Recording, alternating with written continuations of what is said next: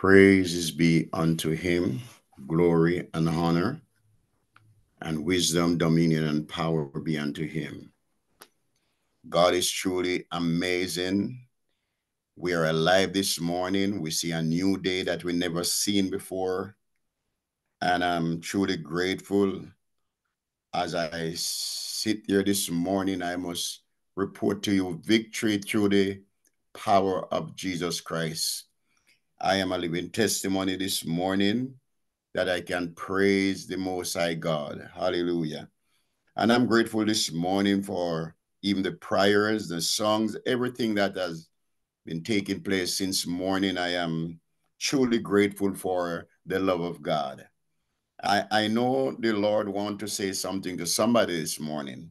I'm going to speak a few minutes out of the book of Psalms 46. And I'm only going to read a few verses, and then I say what the Lord wants to say this morning. And the first verse is saying, God is our refuge and strength, a very present help in trouble. Therefore will not we fear, though the earth be removed, and though the mountains be carried into the midst of the sea, though the waters thereof roar and be troubled, though the mountains shake with the swelling thereof. There is a river, the streams whereof shall make glad the city of God, the holy place of the tabernacles of the Most High. God is in the midst of her.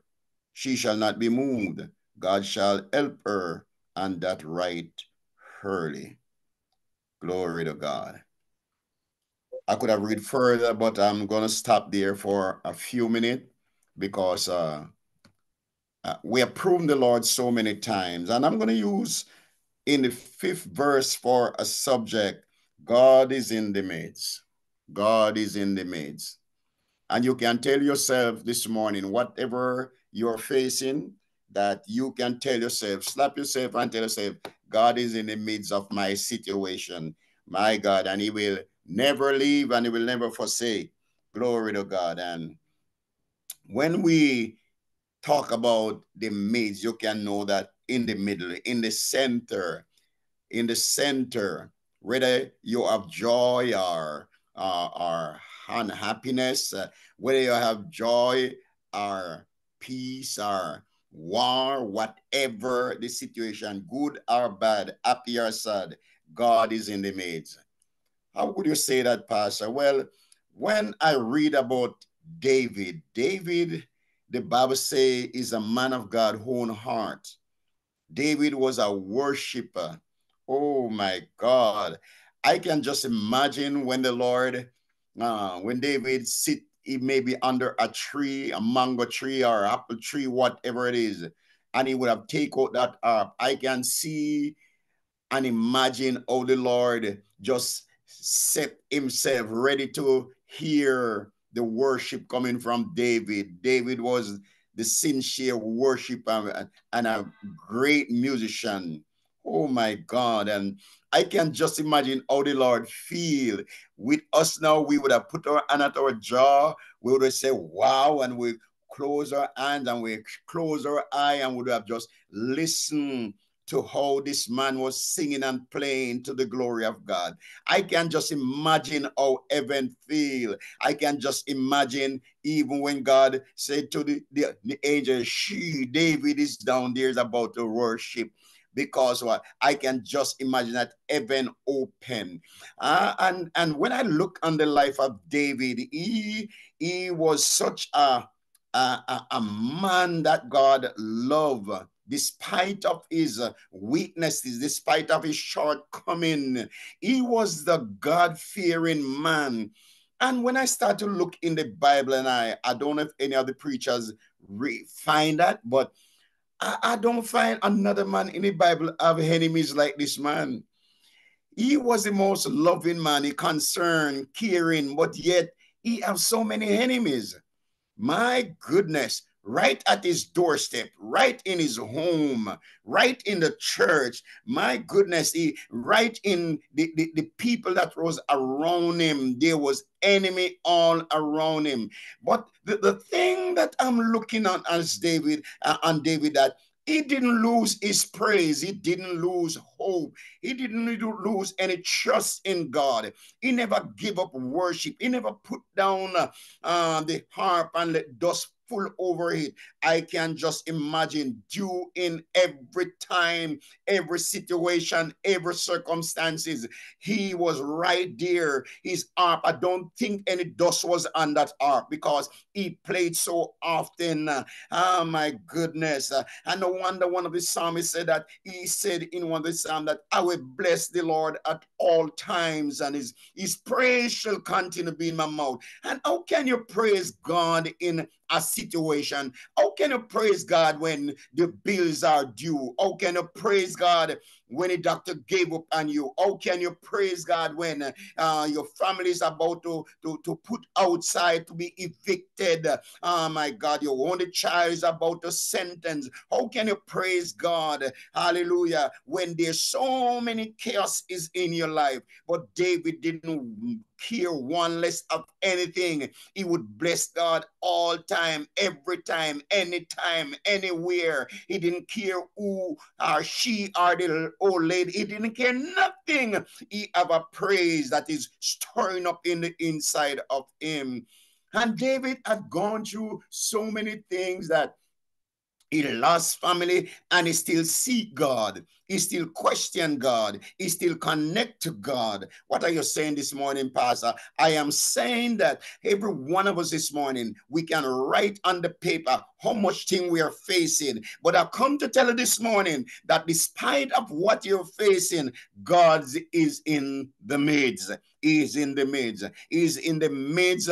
Whether your home turned upside down, he's still in the midst. Oh my God. And when David run away, even from his son, he run away from Saul, and he could have killed Saul. He have time, he have opportunity, then he could have wiped out Saul. My goodness. But he still look up to Saul as the anointing one of God.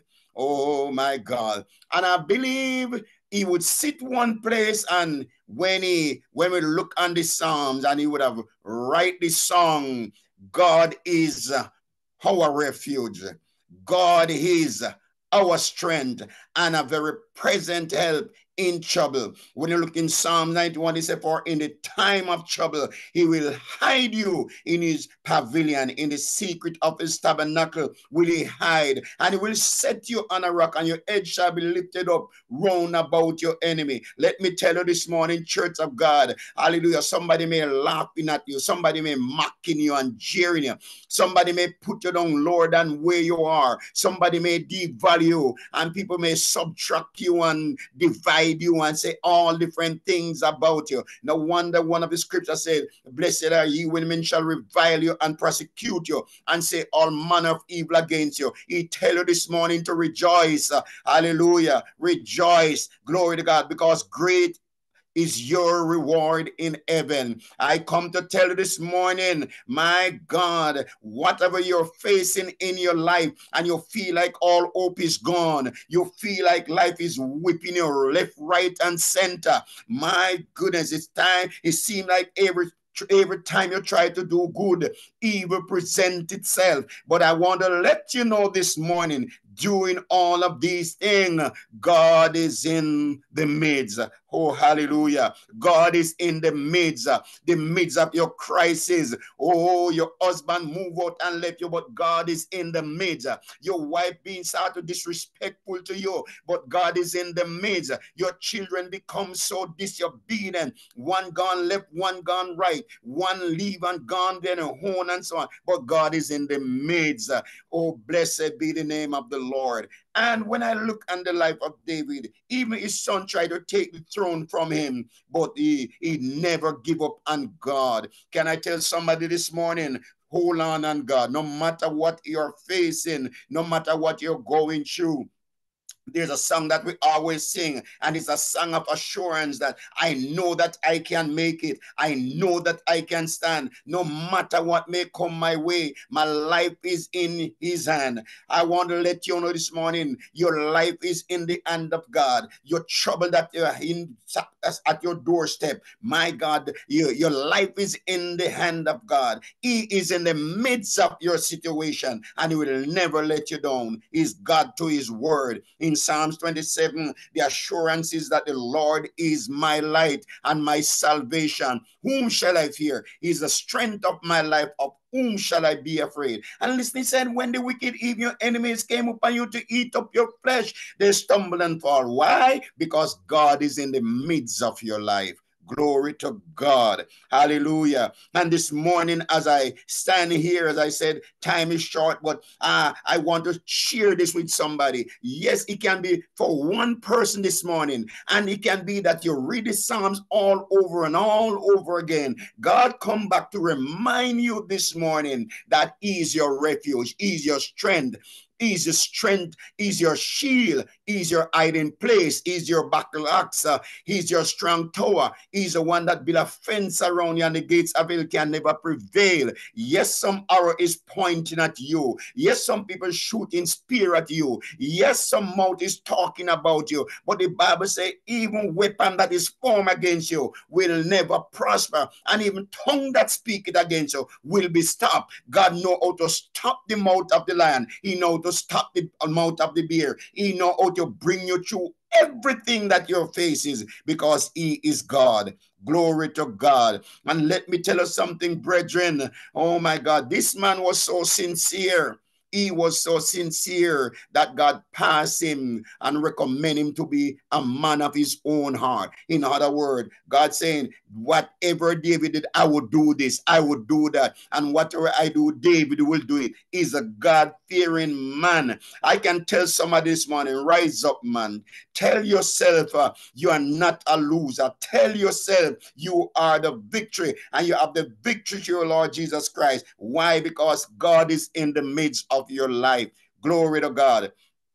And the second verse is saying, therefore will not we fear, though the earth be removed, though the mountains be carried into the midst of the sea. Oh, glory to God. I don't know if any of some sea experience, and as big as that ship is, when that wave start to move, that big ship would have rocked and you thought it's going to turn over, but it's still going on. Can I tell somebody this morning, despite of the wave trying to overpower you, God is in the midst. I remember one of the time when Jesus was in the boat sleeping, and there was a storm comes up, and they were so afraid, and they went down and wake him up and say, Master, Master, we perish, we gonna die. Master, Master, if you don't wake up, everybody on the ship gonna die. But they forget that he is the master of the wave. He's the master of the sea. He's the master of the wind. Glory to God. And while they were bickering, and while they were screaming, and while they were in such fear, Jesus come up and speak to the wind. Oh, I want to let you know that the wind of ears. And when Jesus speak to the wind, the Bible says it was a great calm. Glory to God. One man come to him and say, what manner of man are you? Even the wind and the wave obey you. Yes, because he's a master of everything, and he's in the midst of your situation. Yes, you cry all night long. Yes, your pillow wet up with tears. Oh, yes, sometimes you don't know where to turn. You don't know. There's a song that sings that I cry to the rock of ages, hide thou me. If you need hiding this morning, God is able to hide you. God is able to secure you. God is able to set you free. God is able to cover you with the righteousness and of his right hand of his righteousness, and you will never fail. He will never let you down. He's God to his word. Glory to God. Glory to God. And the water scripture is saying again, and though the river, there's a river, the stream whereof shall make glad the city of God. Hallelujah. Let me go back to the third verse. It said, though the waters roar and be troubled, though the mountains shake with the swelling thereof. And some of you that grew up in the country area, when those rivers overflow, you cannot go in there. You cannot. And a lot of people practice to go across.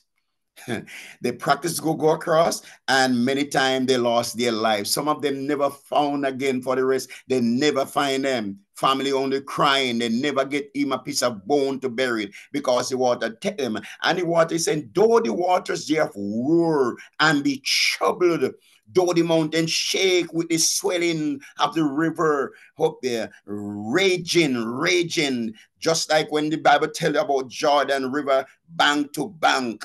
Nobody can go cross over, but God have a way to cross you over. Yes, your Jordan stand before you this morning, but God have a way to bring you over your Jordan. Yes, your Red Sea is standing before you, and your Pharaoh is about to take your life. And when you look to the left or the right, you see mountain on both sides. But God is saying this morning, I am in the midst of your situation. Glory to God. And there is the rivers, the stream shall make glad the city of God, the holy place of the tabernacle of the Most High. God is in the midst of you. God is in the midst of you. You shall not be moved. Let them say what they want to say. The song says, let others go on doing what they want to do. But it makes me happy to sing about you. And a lot of time when people are going through this storm, they believe that God is draw away from them. Can I say this morning, only God have the last say in your life. He have the last word. He is the one that will make the last decision for your life. Yes.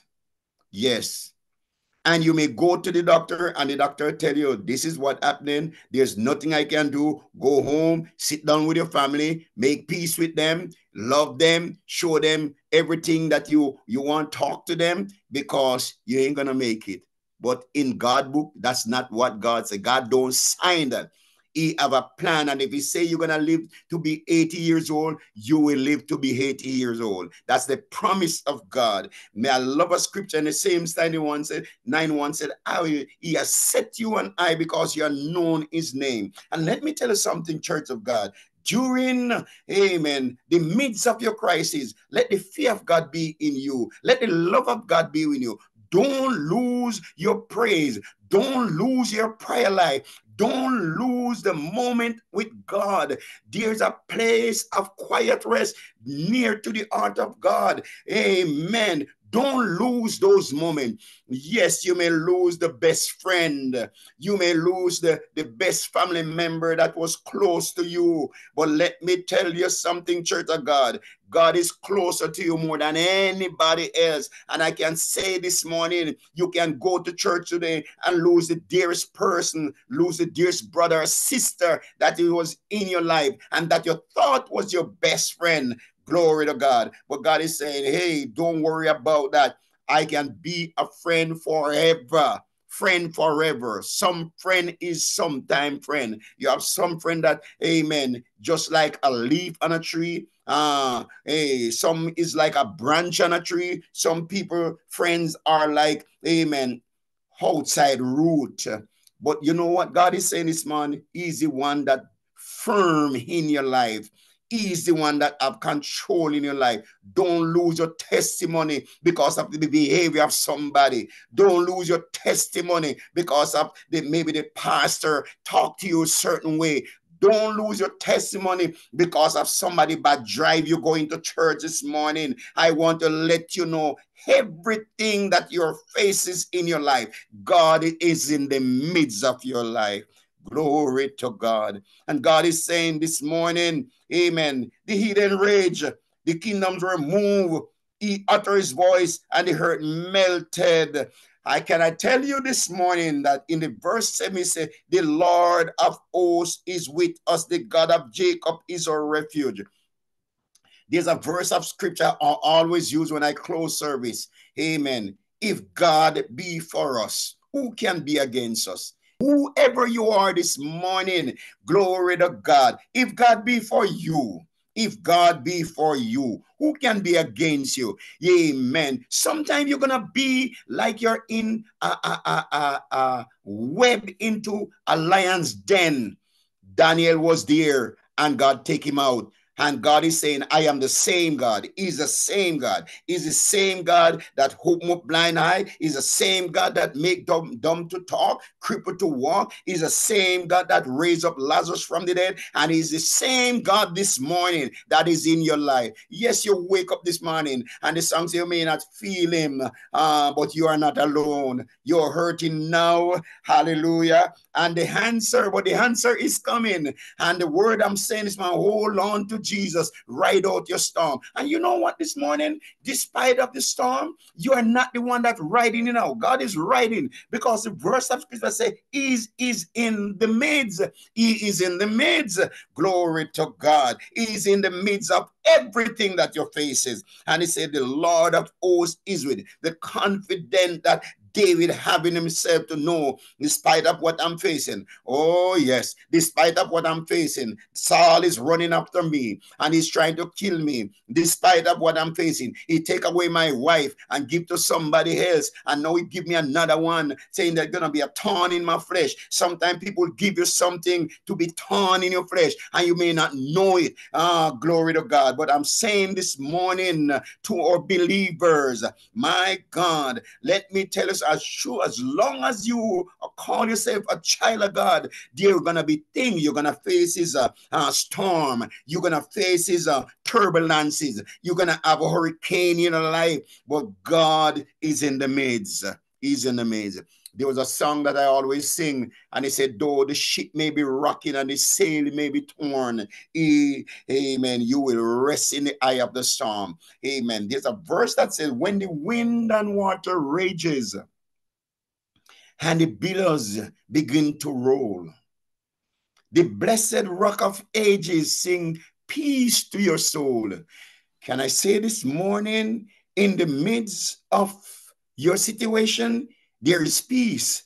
There's peace in the midst of the storm. Hallelujah. There is peace in the midst of your crisis. There is peace, my goodness, while you're going down the road and somebody making mockery at you, they laugh at you, they scorn you, they scrutinize you, and they do everything to make you feel belittled. I speak to you this morning that God is in the midst of your life. Glory to God. And whatever your face is, whatever you're going through, amen. The song, surely see that sing the song, He will fix it for you, for you know just what to do. Let Him fix it. Let Him fix it. And sometimes you get up, you feel angry, you feel miserable, and you feel like everything, all hope is gone. You don't know where to turn. Have you ever been into a situation that you feel, and when you go, there's no door to come out, there's no window, there's nothing. You're trapped into a situation. Even that situation, God is in the midst of it. He's in the midst. Hallelujah. He's in the midst. He's in the midst. When man don't believe you, He's in the midst. If when you give the best of your service and telling the world that the Savior has come, don't dismay when men don't believe you. He's in the midst. He's in the midst. Hallelujah. He will understand, say, well done, well done, well done. There's one more verse I want to quote to you this morning. The 10 verses say now, be still and know that I am God. Pastor, why are you talking about I must be still when all hell break loose in my life? How can I be still? How can I be still when I am about to bury my two brothers? How can I be still when I'm about to bury my mother, bury my sister or brother? How can I be still? Hallelujah. When, amen, the landlord knocked at my door and served me notice and I don't know where to turn. How can I be still when even the place that I worship, it seems like everybody is against me? How can I be still? How can I be still when I don't know where my son and my daughter is? How can I be still when my wife walk out and left me, my husband walk out and left me and treat me like I'm a piece of trash? God is saying this morning, be still and know that I am God. He is God. He's God to his word. He's not like the president will drive with limousine and come and promise you arm and a leg. He's not like Congress, amen, that will come and tell you, yes, I'm going to build up your community. Yes, I'm going to fix your road. God is not like that. God is a God to his word. Glory to God. And David, amen, when he lost his wife and children, and all the wives were taken away and they were about to stone him, he encouraged himself in the Lord. You know, many times you have to make a platform when you're facing things like these, because let me tell you something, you have to learn to preach to yourself. You have to learn to testify to yourself. You have to learn to encourage yourself. You have to learn to sing a song of hope to yourself. You have to learn to get down in the city and cry unto God. No wonder David said, cry unto the Lord, and he heard me and delivered me out of every trouble. My goodness. And when they attack him, amen, the Bible say he run by run through a troop and leap over wall. David have to jump over wall, running away from his enemy, sleep in cave, sleep. He have his nice bed, he have his nice jacuzzi, he have everything for his comfort, and he have to run out of his house because of the enemy on him. And despite of the enemy, none of us this morning have the amount of enemy that David have, and he stand. And David is saying to us this morning, hey, I go through it. Yes, man. I use my hand and tear lion and bear. I use slingshot and I shoot Goliath. Glory to God, by the power of the Lord. Amen. And you can do the same thing. I can do all things through Christ who strengthened me. Can I tell somebody to be still this morning? You question yourself, should I go to church? Oh God, I'm hearing the same thing. I am hearing the same thing every day. I'm hearing the same thing. There's no change. There's no, it seems like we're not moving forward. And I'm so discouraged. I'm so depressed. I can't afford to go back and take back the same menu. God is saying this morning, be still. He's saying this morning, be still. Because he's God. And I want to let you know, God have a set time to do things in your life. Yesterday I was studying on the word patience, and patience have so much timely thing. Even when you think you waited enough, it is not God timing. You may wait 10 years, but the 10 years is not God timing. Somebody only wait maybe for 4 months, 6 months, 1 year. When you have to wait for 10 years, then guy, why Pastor Give just wait for 3 months and I'm waiting 10 years and it don't work? Because God timing is different from for you. There's process that you have to go through. There's storm that you have to learn to weather through. And sometimes you're facing some things in your life because God is teaching us something. He's teaching you how to fly. He's teaching you how to, amen, be firm. He's teaching you how to secure yourself in him. And your faith have to reach there for that. So this morning, before I get off the line, I want to let you know, be still. Be still. You get up this morning, you find out your children don't want to go to church. You find your husband don't want to go to church. Your wife don't want to go to church. Be still. Be still. Yes. Don't think that you're going to use flesh to deal with these things. The man of the house and this body, he got to go this way and all. It don't work that way. Let the Lord, amen, weather you through the storm. He says in the midst of it, amen, hallelujah. And for Zion's sake, you hold your peace. Yes. And let the Lord lead you. Let the Lord direct you. Let the Lord bring you through all of these things, because he's saying, I am God. I will be exalted among the Eden. I will be exalted in the earth. You got to ask the Lord, cover me, Lord. Extend the border of your mantle over me. Cover me, Lord, and help me to stay focused. Help me, Lord, to trust you. No matter what the situation is, help me to trust you. Help me this morning to put my faith in you. Glory to God. Help me this morning to follow where you lead me. And help me, Lord, to hold on to my praise. Help me, Lord, when I go into your courts this morning, I will enter in your gates with thanksgiving and into your courts with praise. Help me to be thankful unto you and bless your name, because you're in the midst. You're in the midst.